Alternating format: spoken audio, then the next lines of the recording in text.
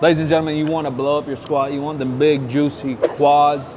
Today we're going to talk about some programming, some variations, the difference between variations and accessories on ways to build your legs and build your squat. Be sure to like this thing, give it a thumbs up, subscribe, let's dive in. So the biggest thing when we're talking about squats and building legs in general, whether your goal is strength or your goal is hypertrophy, I think squats are a great movement. Yeah, the hypertrophy bros out there will say the stability's hard and that the skill may overtake the stimulus that we're trying to put on our quads, which is true. But what I think is if you have the skill and build the skill of squatting, the stability, the hip and knee hinge, the proper mechanics, that when you utilize things like a hack squat, a pendulum squat, a leg press, even a lunge, you'll be more aware of your body and be able to function better and push harder on those machines. Let alone, I think it's just a skill that if you're a real meathead, if you like the gym, if you love lifting, that is something that you should continue to perfect over time. And if you don't want to do that, that is 100% on you, but I think you suck. A variation to me is as close to the competition lift as possible, right? Squatting below parallel in a regular squat is what makes up powerlifting. It's what helps build the squat. Maybe lateral to that, the very next step, which I think is one of the best variations there is a pause squat. Basically what that can do is allow us to control the hole a little bit harder or a little bit better. Stability in the hole and controlling your bounce or your rebound, your timing in and out of the hole is one of the hardest parts of a squat, to stay balanced, keeping that bar over your midfoot, and pausing will then also force you to use slightly less load than purpose or than your maximum. When we're doing that, if we're squatting 2, 3, 4 times a week, we just can't squat to our maximum all the time. We'll be too fatigued, both the system and localized. So a pause squat or a tempo, controlling the weight, 3 seconds, pausing 1, and then exploding up, will really allow us to find that stability and balance, which is one of the keys to a big squat. One of the biggest things when I'm looking at a tempo or a pause is, 1, you want to keep that bar again over your midfoot as much as possible, and 2, in the pause, we're trying to take some of that rebound or stretch reflex out. So we want to pause at our ultimate depth, that's same as our competition lift, and then when you decide to go, you can have a teammate or a training partner count 1, 2, go. You don't want to go back down. You want the first movement to go straight upwards. Again, we're trying to take out some of that rebound, so when you do handle heavier weights or your comp squat, you can utilize that rebound and maybe get a little push out of it. So when we're talking about accessories, typically what we're talking about is more hypertrophy work, building muscle, and things that allow you to build up the exercise or the body part you're looking at.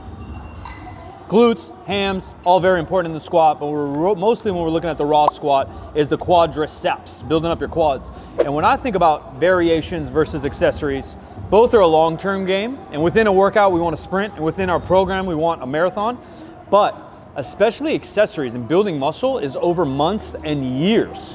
Where we're talking about variations, we might be able to help not only build a different skill, rebuild coordination, and build strength. Accessories, we're building muscle, which takes time.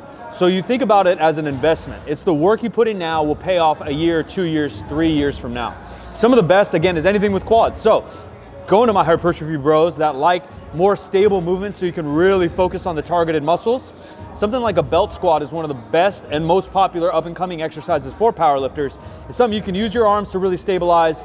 You're taking the load off your shoulders and back, so you don't have to worry about upper body and controlling the barbell itself. And you can put all that emphasis into the squat. Secondary to those, I'm probably looking at something like a Bulgarian, a lunge, even a quad extension, hamstring curl, and even RDLs. Typically RDLs are thrown more with the accessories of deadlifts, but it's still a great piece just to build anything lower body. Topping it off, probably something to do with your core and stability. You see some people start to helicopter both in the squat and the deadlift. Something like a Copenhagen plank, Pauloff press, any side plank, regular plank, and any ab work, hanging leg raises, to really build that core to hold you stable, because our whole goal again is to be as rigid as possible and move like an elevator. Those would be great pieces to add in, sprinkle in throughout the week. If you are a low bar squatter in competition, doing something with like a higher bar position with a slightly closer stance and really emphasizing your quads may be a great variation. The opposite isn't always true. If you're a higher bar squatter, we want to really just emphasize our quads. So again, I might go something like a belt squat, pause squat, tempo squat.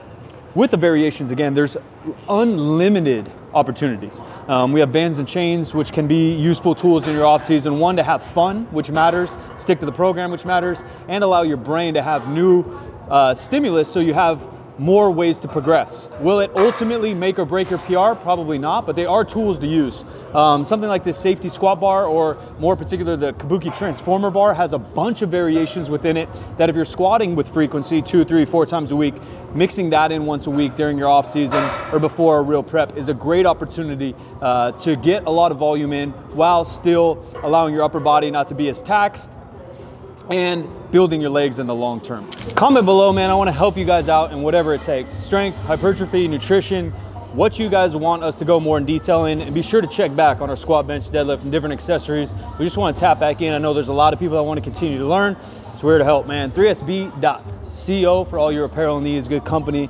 available, highest quality gym gear in the game. I'm Silent Mike, new videos every day.